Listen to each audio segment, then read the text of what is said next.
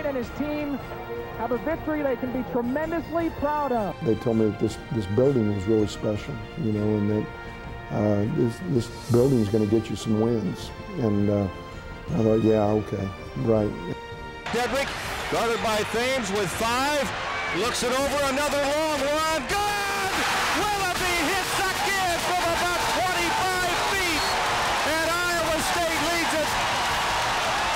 And there was really something special about going into that building, and we really utilized the resources that we had and the people that packed that building to win a few ball games. Taken away.